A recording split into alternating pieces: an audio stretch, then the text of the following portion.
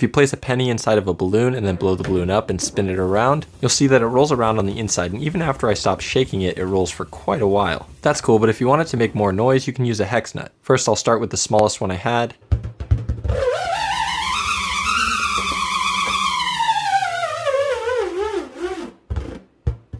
Next, I'll go to the medium-sized one.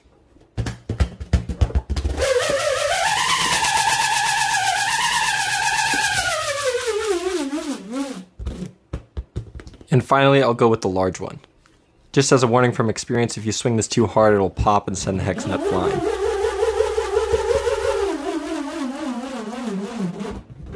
And here's what it looks like in slow motion.